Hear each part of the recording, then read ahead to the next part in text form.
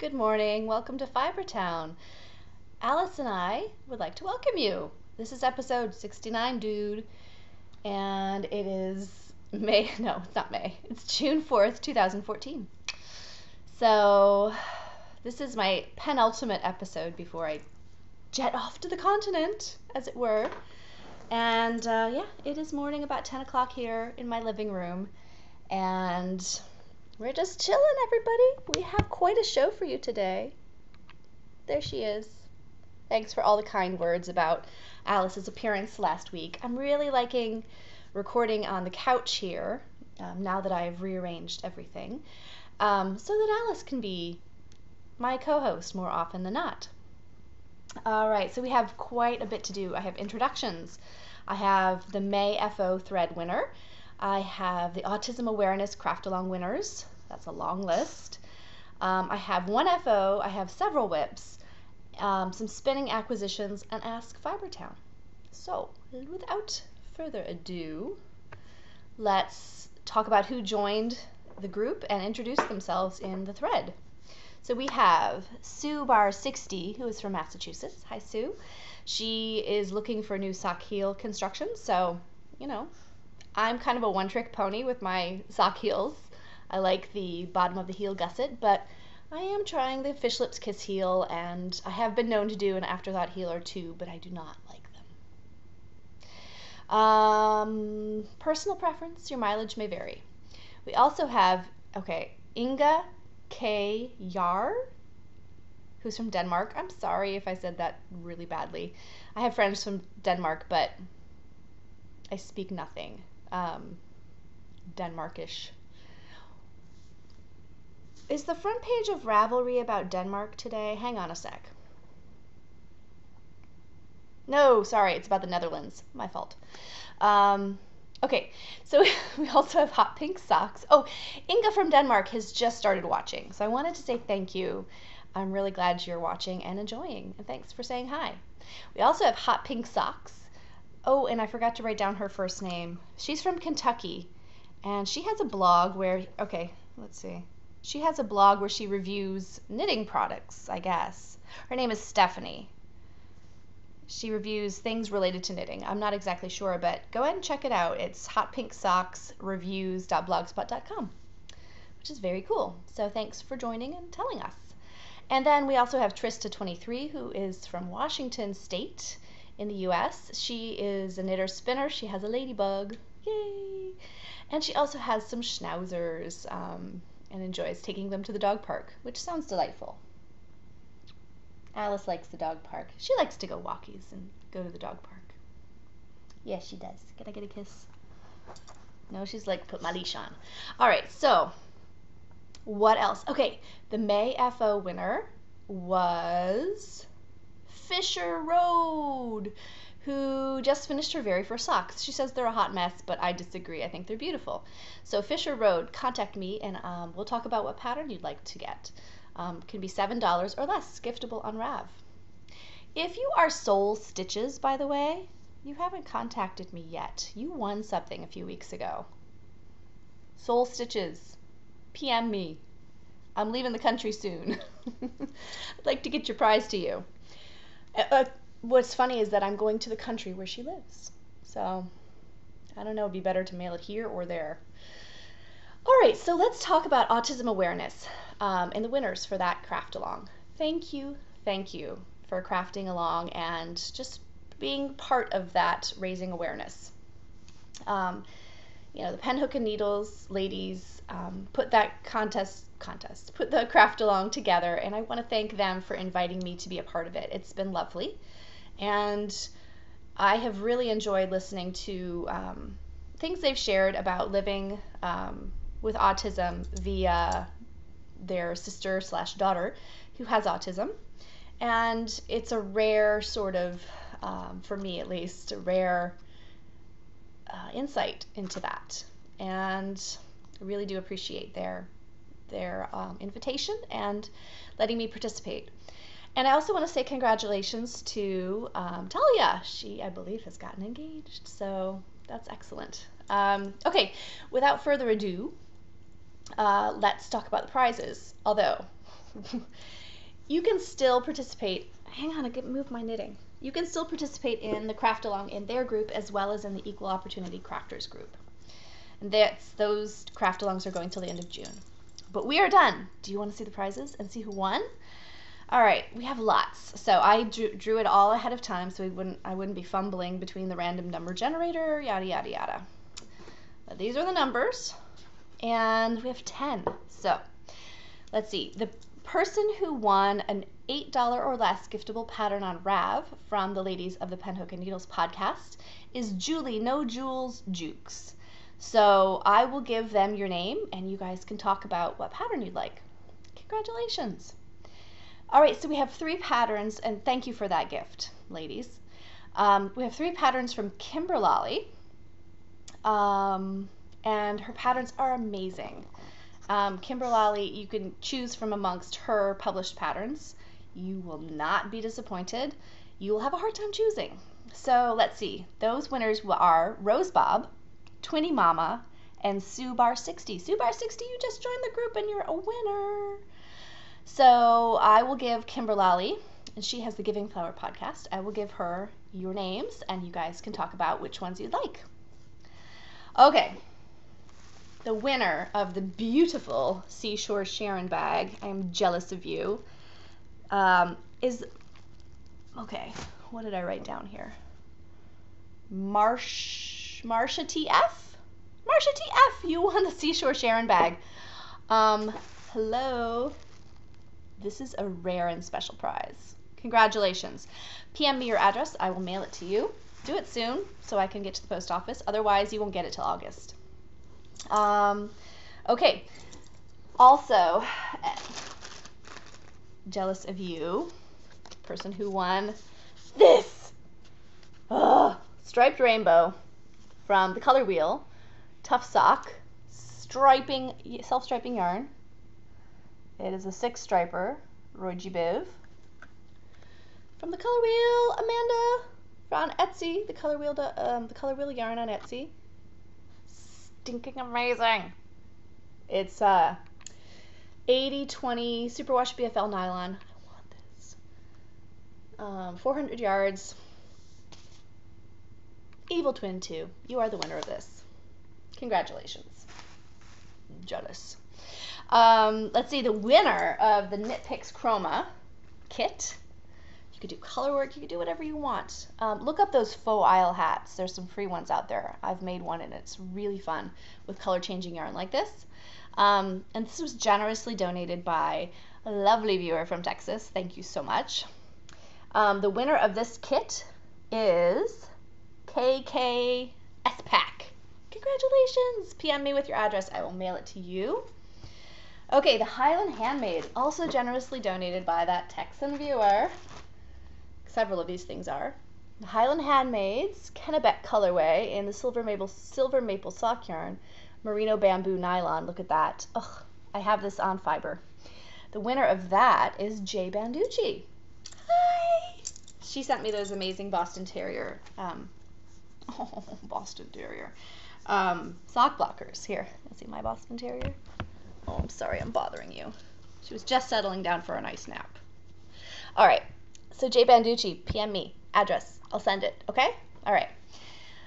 Oh, the little teapot. I'm wearing my little teapot stuff as a bracelet today. Look at that. I love these. This is one of the, I don't wear a lot of jewelry. This is coming to Spain with me. I love it.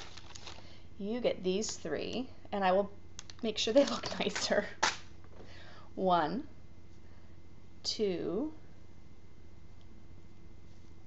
and 3. These will go across the Atlantic Ocean along with a lotion bar to Java Pearl, who is Cece from the Geeky Girls Knit podcast. And these, you can connect them, wear them however you like. And these are from Anne, generously donated by Anne of A Little Teapot. And her shop is A Little Teapot Designs. Love these things. All right, so congratulations, Cece. That is a very unique thing. You're gonna love the lotion bar. Smells. It's lovely. I've been putting it on my feet.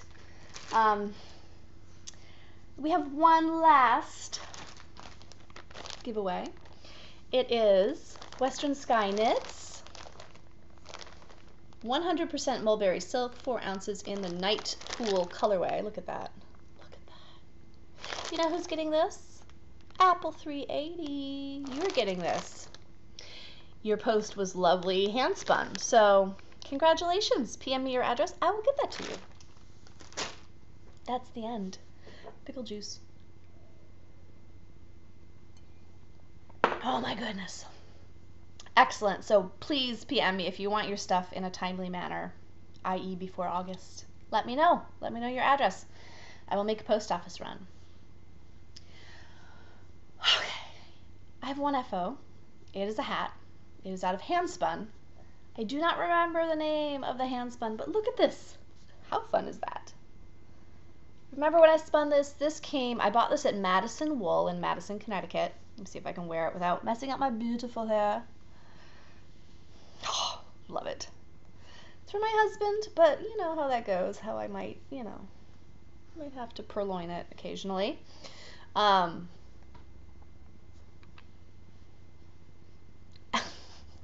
I love this hat. All right, so the wool was from Madison Wool in Madison, Connecticut when I went there last summer. That was a great yarn store, really good yarn store. I wish it were my local yarn store. So I don't even remember the fiber content. I think the dyer was something with monkeys in it. Spin monkeys, spun monkeys. It came in mini braids of fiber. So I combined them in the order that I like them. I chain plied them, and it's bulky. I cast on 70 stitches, and yeah, made it up as I went along. Not really thrilled with that, where the high contrast ribbing, where the purl stitches popped out, but the dude won't care. The dude abides.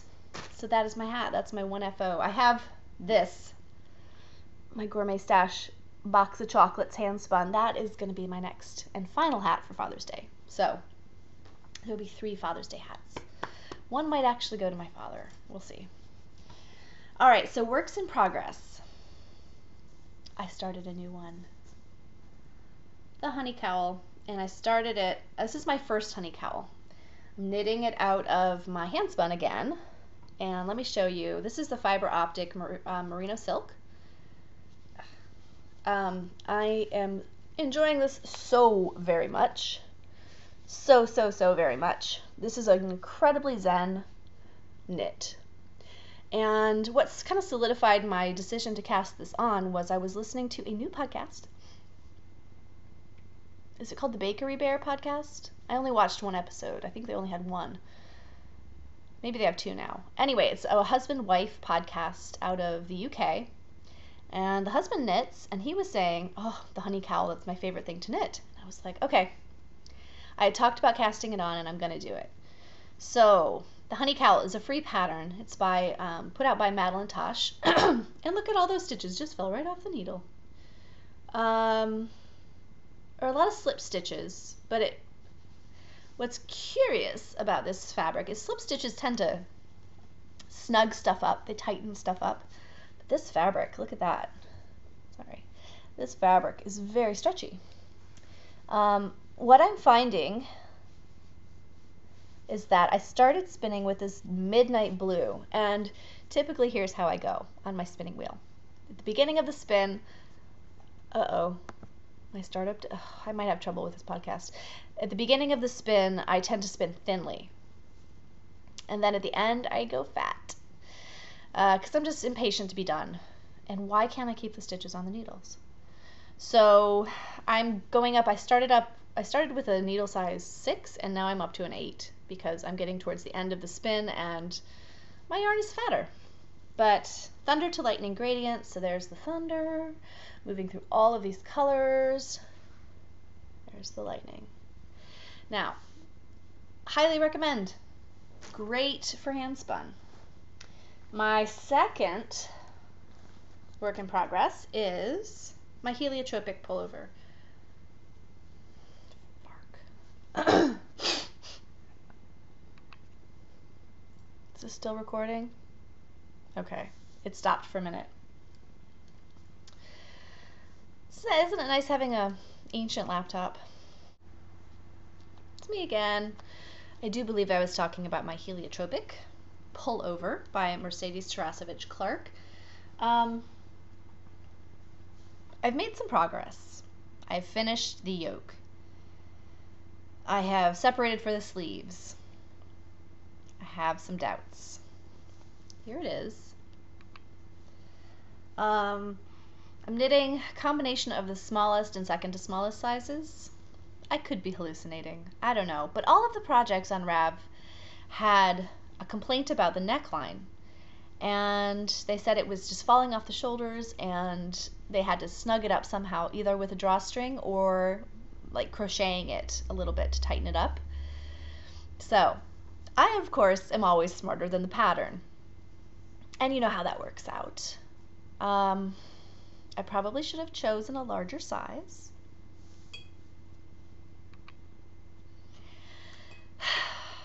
The big problem so far is that this neckline is now sitting up way too high. I decided to knit this part, the 1/2 inch of ribbing right here, on a very smaller needle, a size 5. I'm currently knitting on a size 7. I've actually gone like size 5, size 6, size 7. I think now actually I'm on an 8. Is that right? Yes. It's a US 8. That is a 5mm. So what's happened is that this sits up high on my collarbone, this part right here, and it does not lay flat. I have steamed it. And it lays a bit flatter, but essentially it's acting like a funnel neck. It's standing up. I don't know if that's going to work for me. I don't know. I also don't know if these armholes are going to be wide enough. They look wide enough, but I think that the neckline is pulling it up somehow.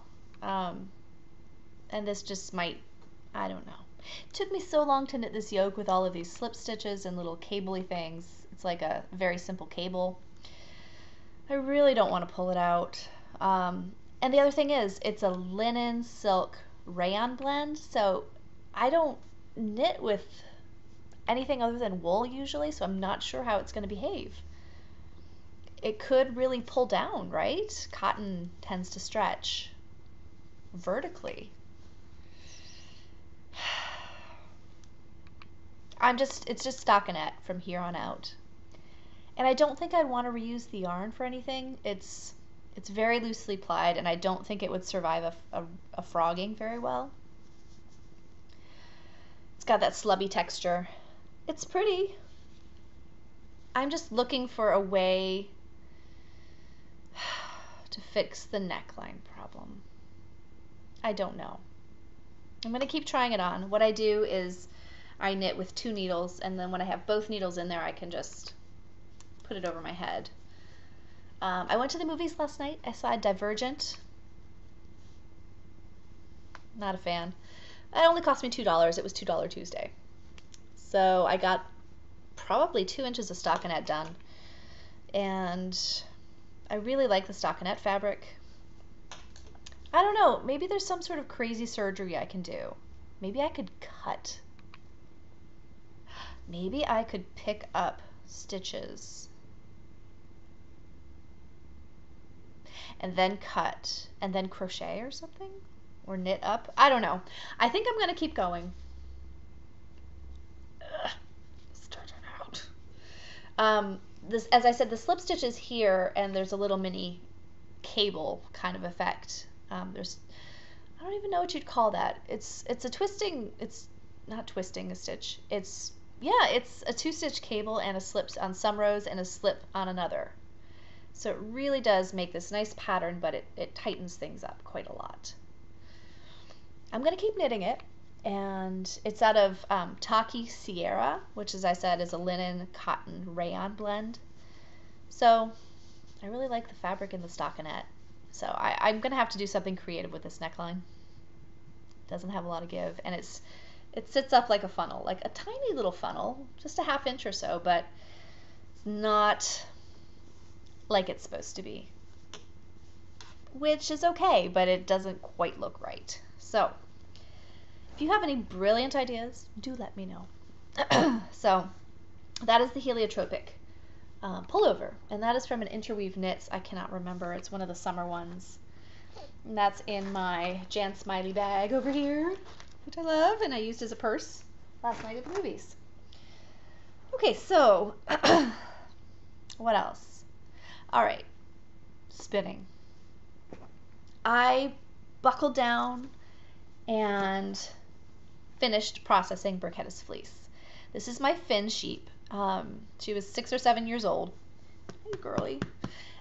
Beautiful, snowy white, shiny, silky Finn fleece that I got from Finnegan's Flock, which is a shepherd in Pennsylvania. She was about 2.5 pounds. Excuse me, and I have combed about 10 ounces. So I have 10 ounces out of 2.5 pounds of combed fiber. This is, some of it's already in singles form. This is some of the rest of it. So I need to spin all this. I would kind of like to take it with me to Spain. It's a lot of spinning. I do have quite a lot more of waste from the combs. This is the waste from the combs. So the neppy bits, the shorter pieces of staple, not second cuts, but just shorter staples that the comb did not like. Combs are generally better for longer staples. So this can be drum carded. So I'm thinking of doing that. I actually did a little test just to show you a difference from here is some of the combed fleece. And there is one little nap I'll just pick out as I spin.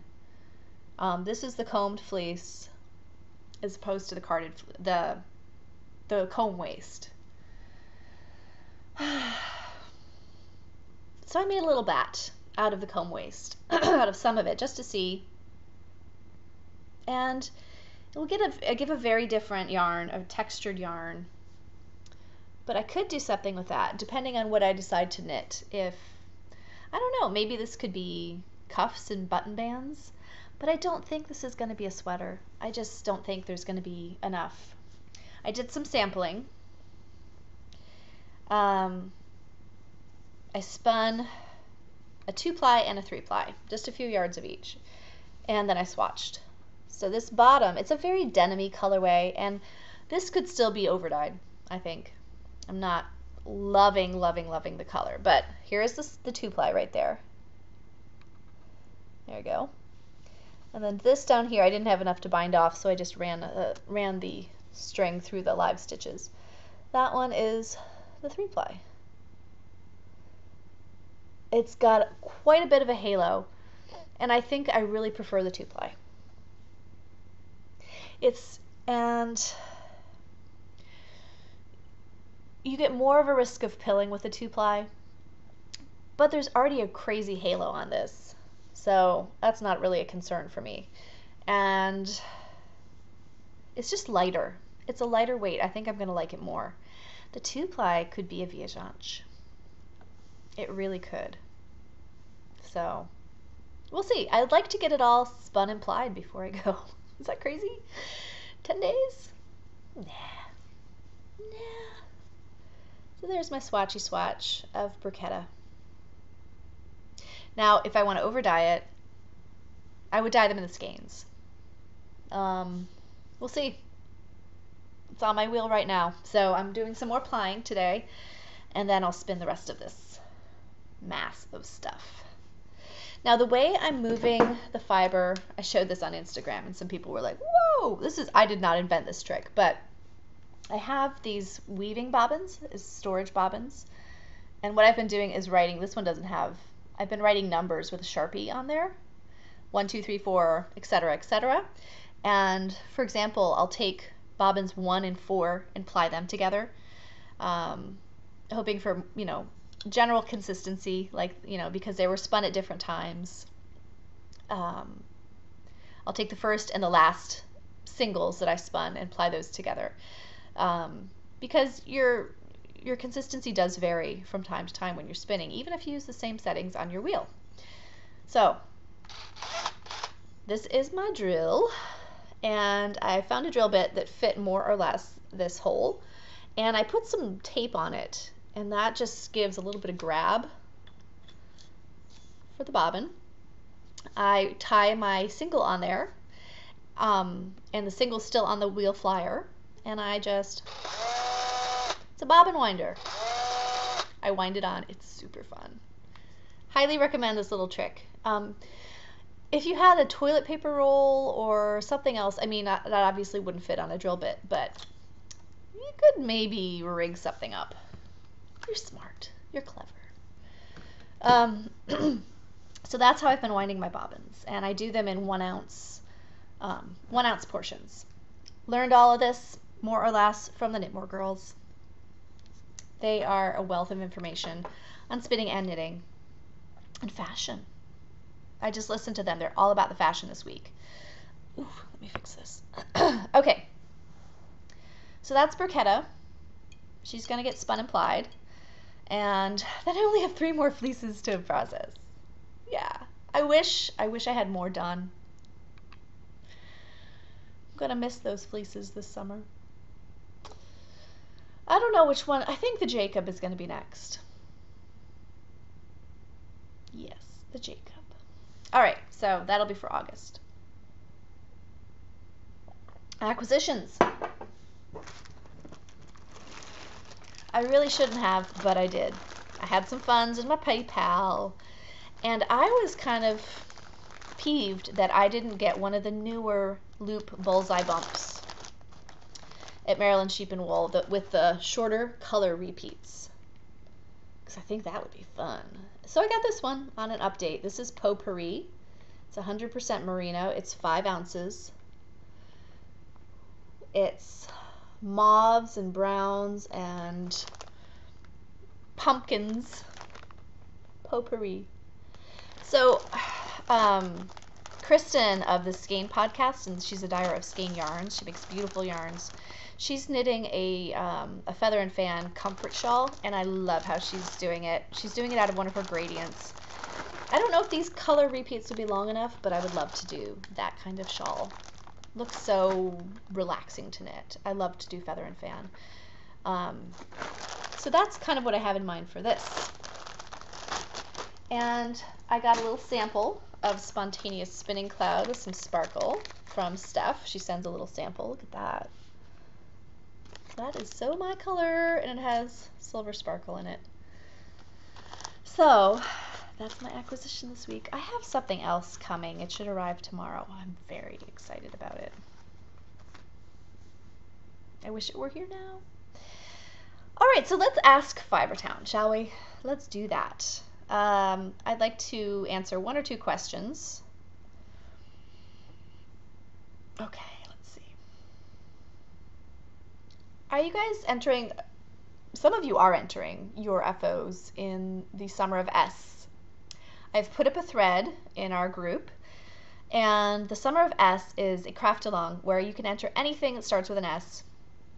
If you can make a case for it starting with an S, you can enter it. For example, if you usually sew project bags, well, let's think about that on 2 levels. It's sewing, and it's a sack, because the synonym for bag is sack, right? See what I did there?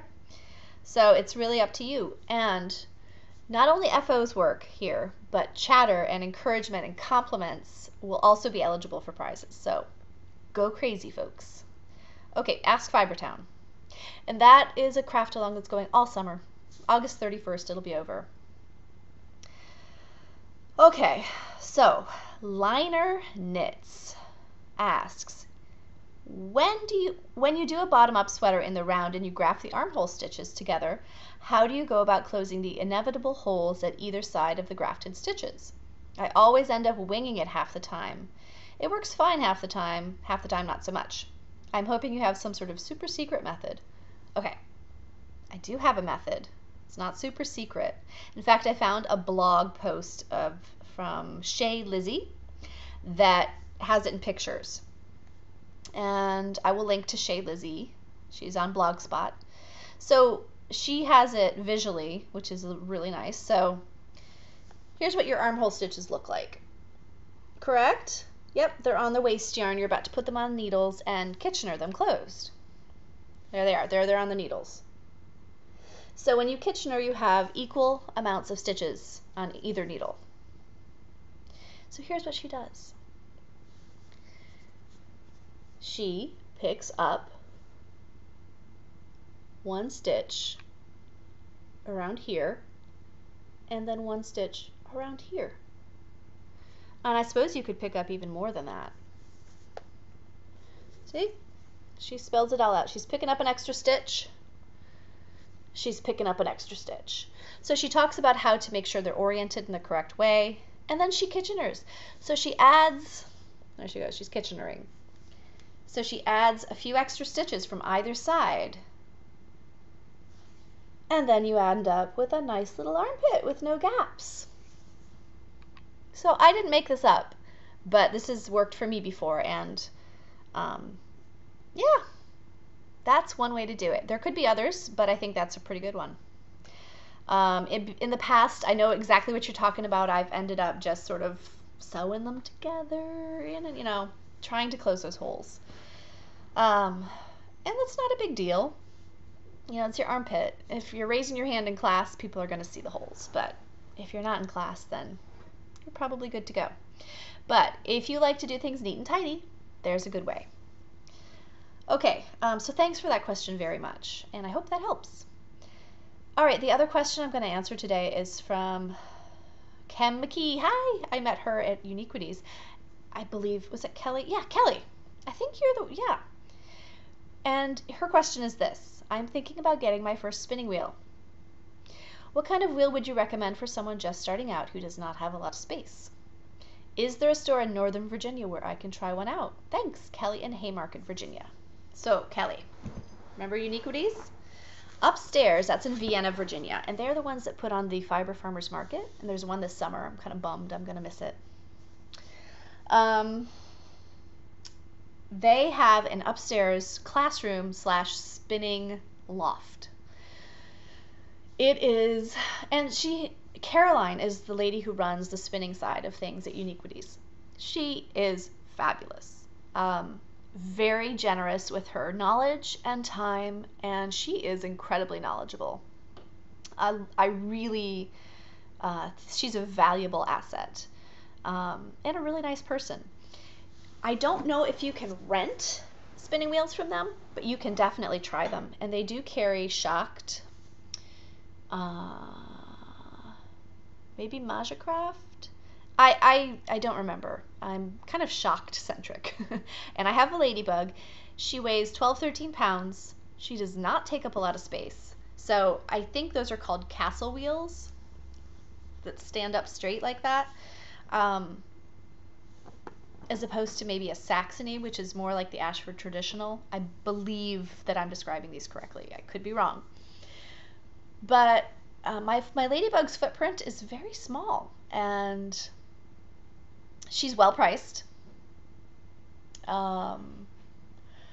And she does everything I want her to do.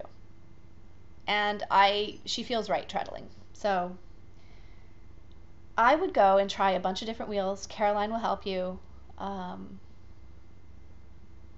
And do buy through them, because we need resources like that. Local stores, supporting your local store is really important. So if you are super duper,